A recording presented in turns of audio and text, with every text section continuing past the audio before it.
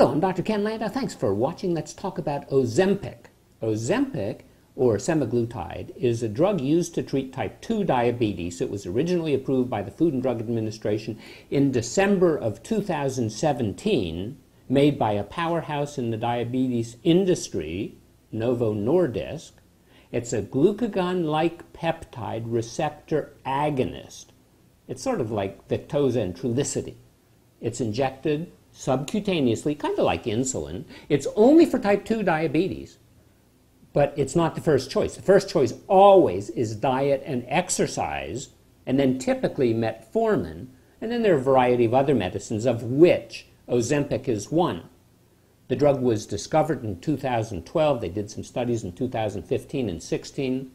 The Food and Drug Administration Advisory Committee voted 16-0 in favor of the drug in October of 2017. Then December they approved it. It is only for type 2 diabetes. It is not for type 1 diabetes, and is not for people who have diabetic ketoacidosis. There are a variety of drugs in the same family. Given daily is Victoza. There are some others. In weekly therapy, there's Trulicity, that you hear advertised a lot, by Dorian. And then there's another one that was taken off the market recently, not because of any kind of specific problems, just because it wasn't a big seller. Well, the drug works by stimulating the production of insulin and decreasing the production of glucagon.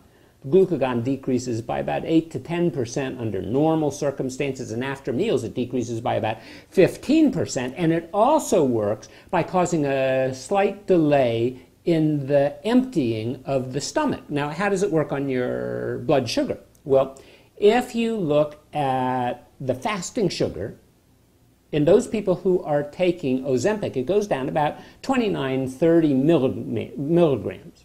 So that's a significant amount. But if you're starting off at 250, that's not quite enough.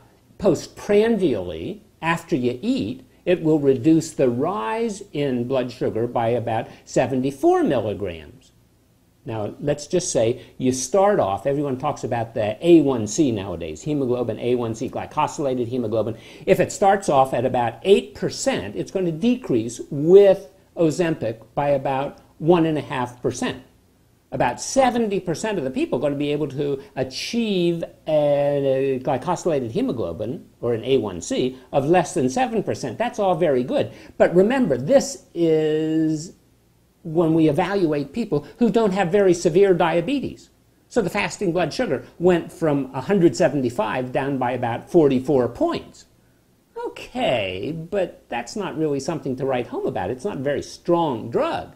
If we look at people's weight, well, if you take the Ozempic, the weight might go down by about 10 pounds. Now, Ozempic frequently has to be combined with other drugs, drugs like metformin or the sulfonylureas or insulin. And again, it works about the same. It will reduce the glycosylated hemoglobin from about 8 or 8.5. It'll reduce it by maybe 1.5%, maybe up to 2%. Maybe about half of the people, 60% of the people, are going to be able to achieve a glycosylated hemoglobin of less than 7%. But remember, these weren't really bad diabetics to start with. These are very mild diabetics who probably would have been able to do quite well with appropriate diet and exercise and not need the drug at all. And the weight, well, on average, it was about 200 pounds, and it fell by about 5 or 10 pounds. Now, there's been some pressure on their drug Victoza. That's still #1 in the market, but Trulicity is gaining on it. So the company, Novo Nordisk, wanted to do something to achieve parity. Instead of the once-a-day shot, they wanted to go to a once-a-week shot. Well, they did that. And now they compare Ozempic to Trulicity, and it would appear that if we look at the mean baseline, the weight in people who are about 200 pounds, if they're treated with Ozempic, their weight is going to fall by somewhere between maybe about 10 and 17 pounds. And it seems that the people who are heavier they achieve more of a benefit than the people who are lighter. If we look overall at the A1C, it's going to fall by about 1.5%. If people are given the Ozempic, if people are given the Trulicity, it falls by a little more than 1%. Well, the reason people die of diabetes really is not because of the diabetes. The reason people who have diabetes is because of heart-related conditions, cardiovascular disease. Well, the first drug that was shown to have any potential benefit was Jardiance. Jardiance seemed to have a decrease in the overall cardiovascular events. Then Victoza, in a trial called the LEADER trial in 2016, was shown to do basically the same thing. The Food and Drug Administration mandated that the company do the study because they decided that, hey, the sugar lowering really isn't the be-all and end-all. What we want to do is, sure, reduce the sugar, but we want to make people live longer. So they made the Victoza people, Novo Nordisk, do a study, and it showed that it was pretty okay as far as the cardiovascular disease was concerned. It might reduce the risk of complications by a smidgen. So now they were required to look at the cardiovascular outcome in people who were taking Ozempic. And that was called the SUSTAIN 6 trial. It was published in the New England Journal of Medicine in November of 2016. It was sponsored by the company. It was performed by the company. It was monitored by the company. It was had the data collected by the company, the data analyzed by the company. So looking at it just simply by who's got their fingers in the pie, this should be a phenomenal study, and it should show that Ozempic really does well. It does great for your heart. What was the study outcome? Looked at about 3,300 patients. They were given the standard dose, 0.5 milligrams once a week, or 1 milligram once a week. These patients were at high risk for cardiovascular disease. They looked at them for a couple years. The average age of the patient was 65. Most of them were white. Most of them had their diabetes for an average of about 14 years, and most of them were fat, or we call it now obese. These patients, about 80%, had a history of cardiovascular disease, and the other 20% were at high risk. Well, the way they do outcomes on studies nowadays is they do what's called a composite endpoint. So they don't look at just heart attack. What they do is they look for the primary outcome at cardiovascular mortality plus non-fatal heart attacks plus non-fatal stroke. And when you look at those composite endpoints all together, it was found that people taking Ozempic, well, their risk of a primary event was 6.6% compared to 8.9% in people who were receiving the standard medicine plus a placebo instead of the Ozempic. The company says that was a decrease in 26% in the incidence of cardiovascular disease, the combined endpoint. You and I might say it's about 2.3%. But now let's look at the individual endpoints. Was there a significant difference? Was there a statistically significant difference, a reduction in the likelihood of cardiovascular-related death? Answer, no. How about non-fatal heart attacks? Were they reduced in incidence? Answer, no. How about non-fatal stroke? Borderline reduction. How about if we look at all-cause mortality? No statistically significant difference. Hospitalization for heart failure? No statistically significant difference. Hospitalization for heart failure or unstable angina? Again, no significant difference. But what they found was that new or worsening retinopathy, the eye disease associated with diabetes, well, Ozempic might be associated with some benefit. Problems in only a little less than 4% of the people who were taking Ozempic versus about 6% of the people who were receiving a placebo. On the other hand, complications of the retinopathy, Ozempic, about 3%, placebo, less than 2%. So in other words, it would appear that the complications of retinopathy were increased by about 75%. Complications of retinopathy increased about 75% in people who were receiving Ozempic. Now, they said, well, it might be because the sugar fell faster in people who were taking Ozempic. Or maybe it might have been a specific drug effect. Well, certainly people who had the diabetic retinopathy to begin with appeared to have a greater risk of hemorrhage into the vitreous and blindness and conditions that required use of laser photocoagulation of the eye. Remember, Ozempic, 3%, placebo, less than 2%, 75% increase. Well, the company tried as hard as they could to evaluate and see what the heck the problem was. Well, they said that it looks like the people who had the complications might have had some more retinopathy to begin the trial with than the people who were in the placebo group. And they said if you get rid of all of those people, well, maybe the incidence is about the same. Whether that's really the answer or not, can't say. But certainly the statistics hold for this drug. And also the same thing happened in Victoza. Well, what are some of the other cardiovascular effects and other effects? Ozempic might reduce the blood pressure more than placebo by about 1, 2, or 3 millimeters of mercury. That's a little bit, it sounds like, but certainly over society, that can significantly reduce the likelihood of cardiovascular disease. But on the other hand, heart rate is very important, and it seems that people taking Ozempic increase their heart rate by 2 or 3 points, 2 or 3 beats a minute. People who were receiving the placebo were more likely to require antihypertensive therapy and cholesterol-lowering therapy. Treatment with the drug is relatively straightforward, like any other kind of injection, either the upper thigh or the abdomen or the upper arm. You rotate the sites.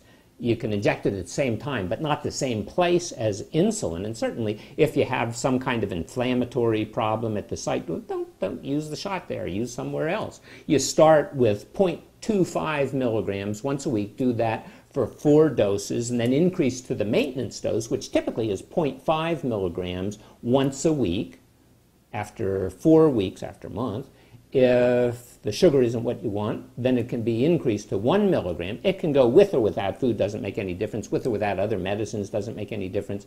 It can go about, or you should give yourself a shot about the same time every week. And if you miss a dose, then as long as you're not within 2 days of getting the next dose, then you can make the dose up.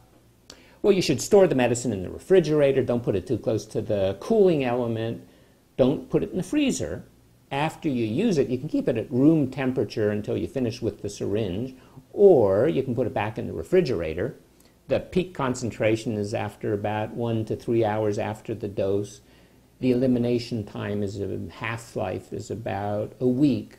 So there's some in your system for about 5 weeks after your last dose. It's relatively identical, about 94% identical, to the human GLP-1. The reason it has a long half-life, instead of the body's GLP-1 is degraded very, very rapidly, but the injection isn't, because it's bound to the albumin. It has decreased renal clearing. There's a little bit difference as far as the amino acid concentration is concerned.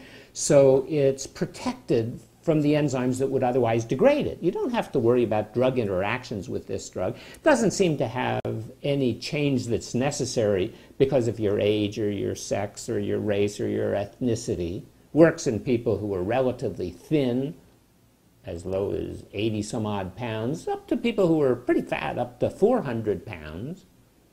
The medicine works irrespective of how long you've had diabetes, and doesn't seem to make any difference as far as your kidney function is concerned. There's a problem with pancreatitis. It seems to increase slightly the incidence of pancreatitis. So if you're taking the drug and you have a history of pancreatitis, well, get off the drug. If, on the other hand, you have severe abdominal pain, especially pain that radiates to the back, especially if you have vomiting associated with it, sign you better talk to the doctor because you might have pancreatitis. It's unlikely by itself to cause hypoglycemia, but it certainly could when you combine it with other kind of drugs. There's little problem potential with the kidney, especially if you become dehydrated. Obviously, for hygienic reasons and for spread of disease, you shouldn't share the syringe even if you change the needle. We've talked about the problems with retinopathy. The government's a little concerned about that. And then there's the story about the potential for thyroid abnormalities, something called medullary carcinoma of the thyroid medullary adenoma, or multiple endocrine neoplasia syndrome that may occur. That's mostly in test animals, not in humans, but certainly if you're taking the drug and you develop a mass in your neck or dysfunction, not able to breathe right, or shortness of breath, or you have some difficulty swallowing, well, certainly you need to talk to the doctor right away.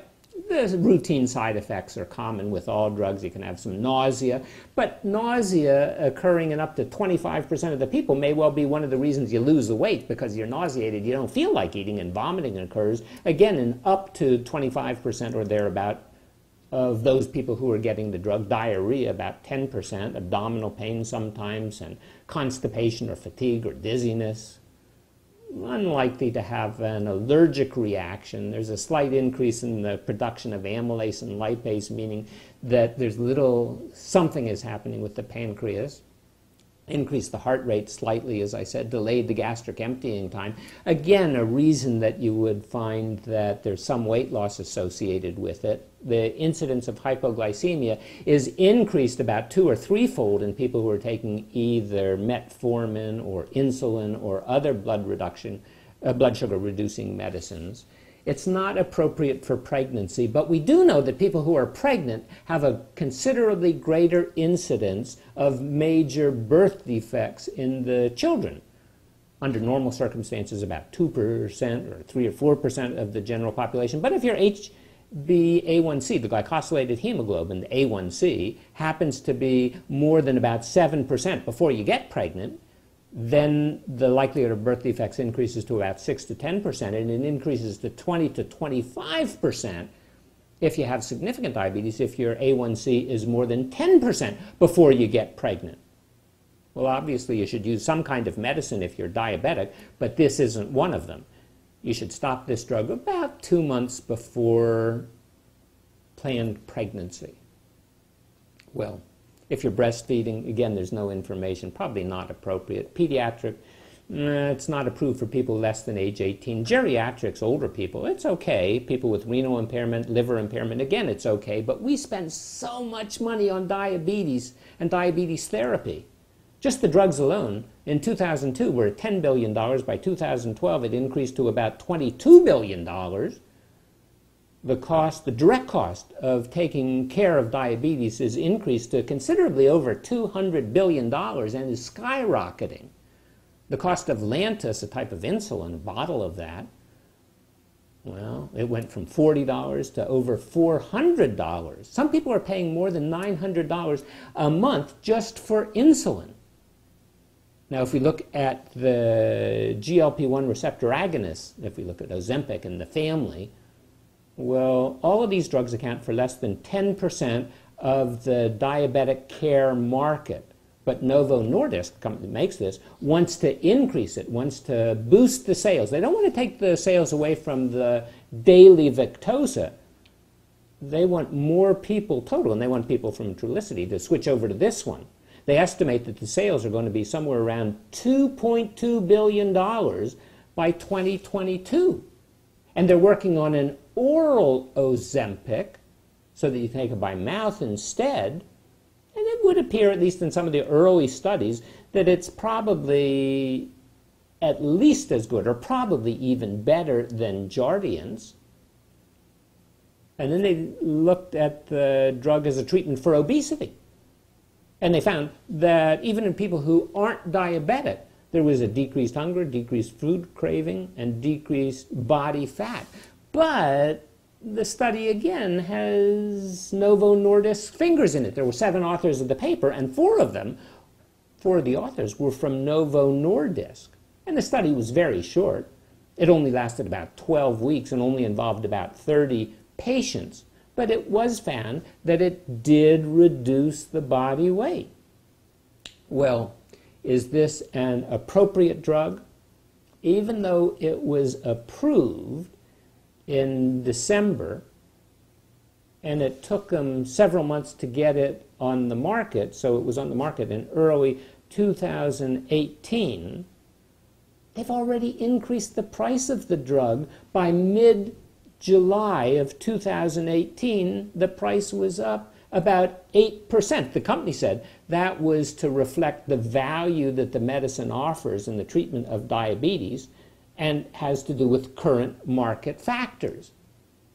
Well, if you go to the drugstore and you want to pay cash, it's going to cost you about $811. And if you have a coupon, well, it could be cut to $730, $740, $50, $60. So that's a pretty big sticker shock. But the company says that they'll give you a copay card so that you don't feel the out-of-pocket. They just want to take the money from the insurance company. And they give the insurance company a big bill. No out-of-pocket for you.